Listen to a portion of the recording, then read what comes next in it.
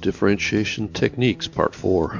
I was recently asked by my school district's Advanced Placements Department to prepare a presentation to students at the district's AP Calculus Prep session next month. My assigned topic is differentiation techniques, and these techniques are specifically the power rule, the product rule, the quotient rule, the chain rule, implicit differentiation, trigonometric differentiation, differentiation of logarithmic functions, and exponential differentiations. Here's a list of other ways of saying differentiate. And here's a list of uses for differentiating. Not a complete list, but an indicator of how much the world of differentiation encompasses. And of all the techniques, again for those having watched earlier videos in the series, the first one mentioned, the power rule, is the one thing, if properly applied, is a bedrock foundation or staple for most of the other methods and will take you a long ways in calculus. In materials for the lesson, I was given 24 multiple choice problems. In this presentation, we'll get to the last 6 of those problems, numbered 19 through 24. Here's our first problem, problem 19. If f and g are twice differentiable, and if h of x equals f of g of x, then h double prime of x is, and we're given our 5 multiple choice options A through E. This is a composition of functions and therefore a chain rule application. Problem 16 in the Part 3 video is in some ways a prequel to this problem. H prime of x will be the derivative of the inner function, which is g prime of x, times f prime of g of x. And now using the product rule, we'll organize by letting g prime of x be u and f prime of g be h prime of g of x be v.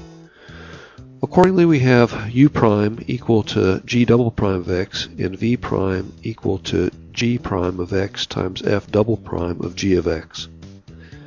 So doubly differentiated, we have h double prime of x equals g prime of x times g prime of x times f prime of g of x plus f prime of g of x g double prime of x. I brought to the lower right to have enough room to expand. This is uv prime plus vu prime. The two g prime of x's in the first term we can rewrite as squared, so we have h double prime of x equals quantity g prime of x squared times f prime of g of x plus f prime of g of x times g double prime of x. And we have this as our correct answer and circle the correct answer, choice answer A. The feature techniques here are the chain rule and the product rule of differentiation. Problem 20. If f of x equals x times the square root of quantity 2x minus 3, then f prime of x equals, and we're given our 5 multiple choice answers A through E. This problem is an opportunity for using the power rule, chain rule, and product rule of differentiating. First, what I call a calculus-friendly rewrite. The rewrite is f of x equals x times quantity 2x minus 3 to the 1/2 power. The radical form of exponent was changed to the rational form. To get ready to use the product rule, we'll let u equal x and the square root of quantity 2x minus 3 to the 1/2 power equal v. And accordingly, u prime equals 1 and v prime equals 2 times quantity 2x minus 3 to the negative 1/2 power. So f prime of x equals x times quantity 2x minus 3 to the negative 1/2 power plus 1 times quantity 2x minus 3 to the 1/2 power. Now, having differentiated, it is now a matter of simplifying our answer. We'll factor out a quantity 2x minus 3 to the power of negative 1/2 from each term, and we get f prime of x equals quantity 2x minus 3 to the negative 1/2 power times x plus quantity 2x minus 3 to the first power. And simplifying inside the parentheses on the right, we have f prime of x equals quantity 2x minus 3 to the negative 1/2 power times quantity 3x minus 3. In converting the quantity 2x minus 3 to the negative 1/2 power back into radical form, we have f prime of x equals 3x minus 3 over the square root of quantity 2x minus 3. And we box in our answer as correct and circle the correct multiple choice answer, answer A. In this problem we used the product rule, the power rule, and the chain rule, but I think the most challenging part of the problem was not in the calculus, but perhaps in the algebraic simplification, factoring out the quantity 2x minus 3 to the negative 1/2 power. Problem 21, d dx cosine squared x cubed equals. And we have our 5 answer choices A through E below. You may ask me, What do you see, wise one, or something like that, and so I will get out my crystal ball. Oh, calculus problem, I see in your future the use of the chain rule. Wait, I'm getting chain rule again. Can this be right? Yes, I'll stand by my fortune telling. The chain rule will appear twice, along with the power rule as well. First, let's do a rewrite of the problem. It's rewritten here with the squared going outside the whole expression. Using the chain rule, we get 2 cosine x cubed times d dx cosine x cubed. And from here, we'll use the chain rule again and get 2 cosine x cubed times negative sine x cubed times d dx of x cubed. And since the derivative of x cubed is 3x squared, we have 2 cosine x cubed times negative sine x cubed times 3x squared.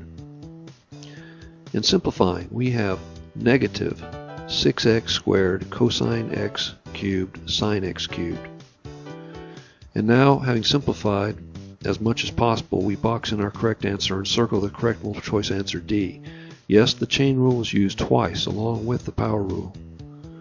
Problem 22. If x squared plus y squared equals 25, what is the value of d squared y over dx squared at the point 4, 3? And then we have our 5 multiple choice options A through E. This d squared y over dx squared means that we'll need to find y double prime, or we need to differentiate twice to get what we need. But before we go ahead and work it out, let's make a quick sketch. This is the graph of a circle with a radius of 5 units and a center at the origin. And here's that sketch. This graph represents the equation x squared plus y squared equals 25. The coordinates at the x-axis on the right of the circle are 5, 0, and the coordinates at the top of the circle are 0, 5. So the point 4, 3 is over here in the quadrant 1, about here on the circle where the tip of the arrow is. This drawing lets us know 2 things. First, that dy dx at this point is negative since the slope is downward.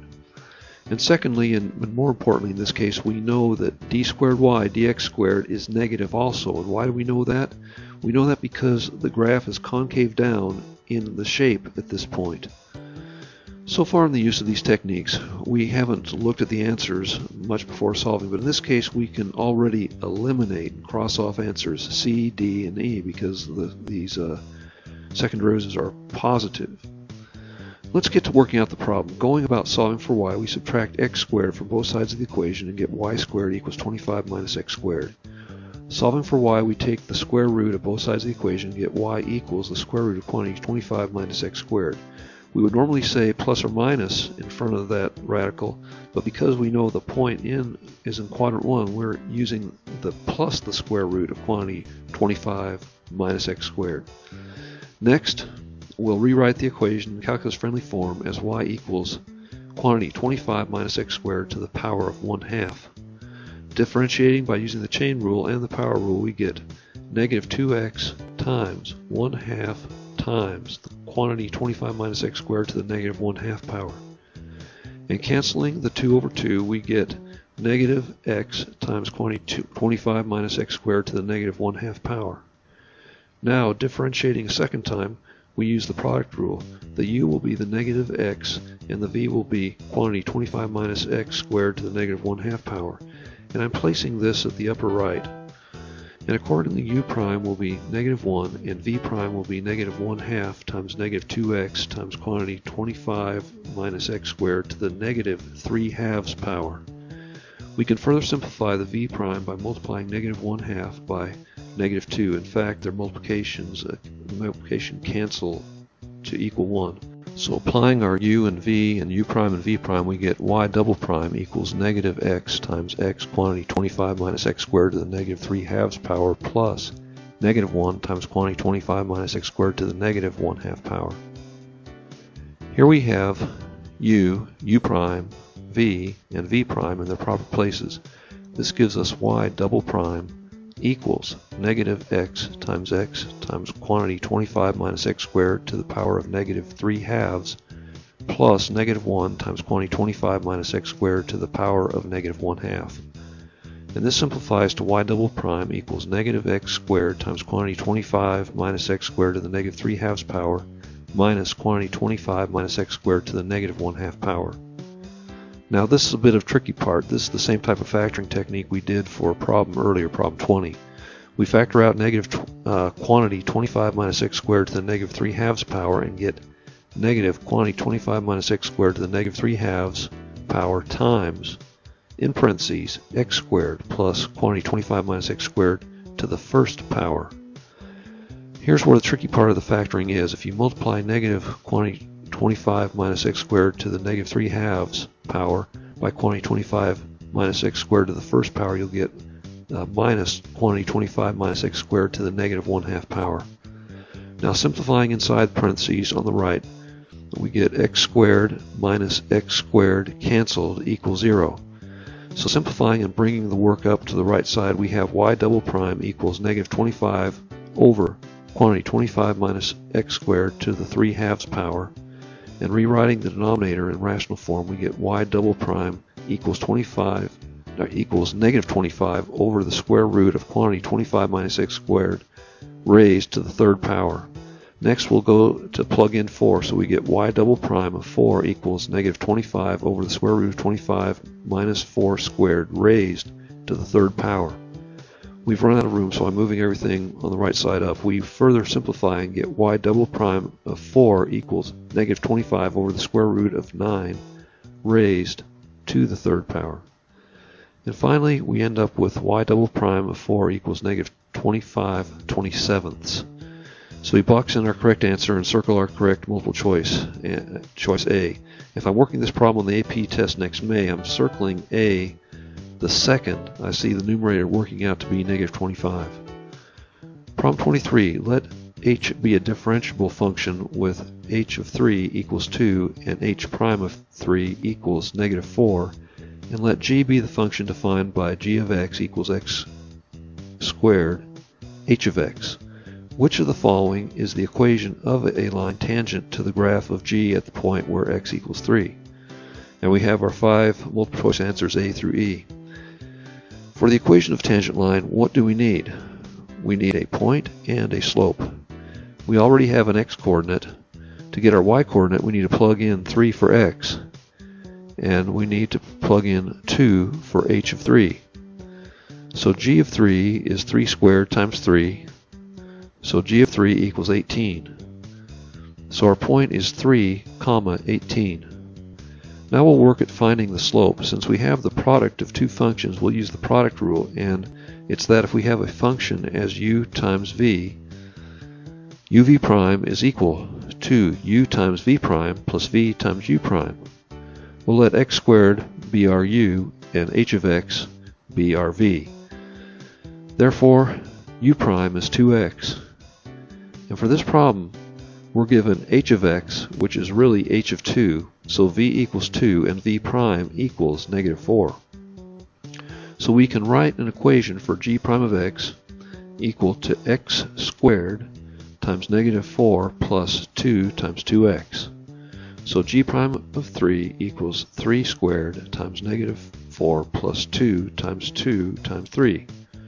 So g prime of 3 equals negative 36 plus 12, which equals negative 24. So our slope of the tangent line, m sub t, is negative 24. Therefore, using the point slope form and our point and slope, we have y minus 18 equals negative 24 times quantity x minus 3. So we box in our answers correct and circle the correct answer, choice D. Problem 24, if f of x equals tangent of 2x, then f prime of pi over 6 equals question mark. And we have our 5 multiple choice A through E. Since this is a composition of functions with a tangent of 2x, we will need to apply the chain rule. If you watched part 1, you were introduced to the attractive Miss Tan, who helps us to remember how to differentiate the tangent and secant functions. Using the tangent differentiation, f prime of x equals the secant squared of 2x times the derivative of 2x, which is 2. So f prime of x is 2 times the secant squared of 2x. The chain rule is what we use to get this 2 out front, which is the derivative of 2x. And substituting, f prime of pi over 6 equals 2 times the secant squared of 2 pi over 6. And 2 pi over 6 simplifies to pi over 3. And to evaluate the secant of pi over 3, we'll consult the unit circle. At pi over 3, the cosine is 1/2. And therefore, since the secant is the reciprocal of the cosine, the secant of pi over 3 will be 2. Therefore, f prime of pi over 6 equals 2 times 2 squared, or 8. And we box in our correct answer and circle our correct answer choice, E. Here we are at the end of this 4-part series covering 24 problems. Some of these problems were quite challenging. I made several mistakes throughout the making of this, some related to paying more attention to making the graphics than working out the calculus or the algebra. But again, the hardest parts I saw in any of these problems was not the calculus itself, but rather the algebraic simplification afterwards. In problems 20 and 22 on this video, part 4, you may pay attention to how to factor when you have two different fractional powers of function compositions. Summarizing of the 24 problems covered, 20 used the power rule at some level, 8 the product rule, 1 the quotient rule, 12 the chain rule, 1 implicit differentiation, 9 trigonometric differentiation, 3 were logarithmics, and 3 were exponential. 2 or 3 of these problems, or maybe 3 or 4, required the use of 4 of these methods. This has been Differentiation Techniques Part 4. Thanks for viewing.